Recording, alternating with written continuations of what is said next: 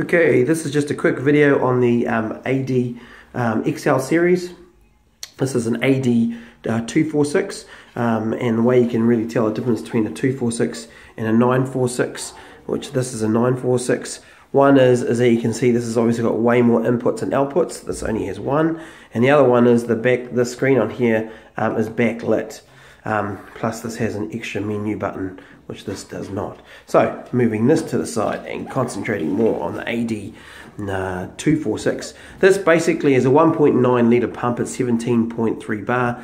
In a nutshell though, it's just an on-off pump like our P series, but it has a screen on it, and obviously it's got a low level switch. So very quickly, this is what we call the control panel.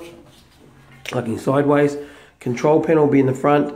The coil or EPU is this section, and then we have our wetted end down here. This is our discharge valve, our head block, and our suction valve. And over here would be our priming valve. So we twist that, we open it up like this. We have obviously a tube connected from here, and it goes back towards the tank. This here, when we open it up, we would relieve the pressure in the discharge line, because it means this is open to atmos, and the liquid would come up through the head and go down and back into the tank, priming the liquid end. Then we would tighten that back up, and then away it would go up and out the discharge, because this is now blocked. It's called a fast priming head because obviously it's only got a little space in here, whereas the older ones used to have to fill up a bigger gap, so it basically primes the head faster. Anyway, here's the basic overview of the AD246. This is for a low level switch, so we could put a low level switch into our tank. When the tank would run out of chemical, pump would turn off, keeping the suction line primed, nice and lovely. That's a standard 230, 240 volt, 50 hertz plug, so it takes normal 240 volt power. And we have pretty much four controls: the power button, the up and down for the speed, so this controls the speed of the pump, and then the stroke knob.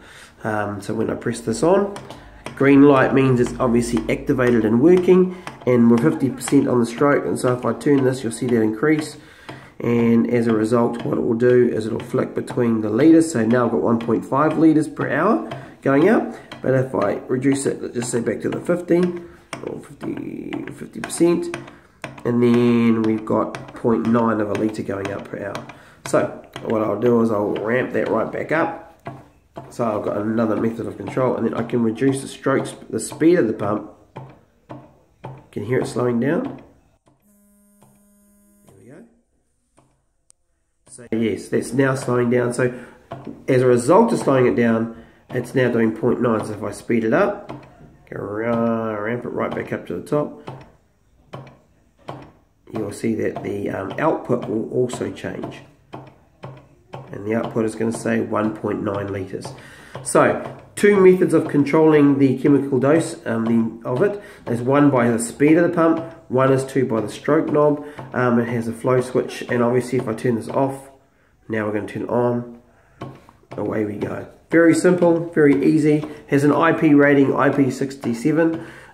Excellent industrial pump, and this liquid end, by the way, we standard stock PVDF, so great for all acids and all caustics and a number of other little puppies in between. Excellent little pump from Milton Roy LMI.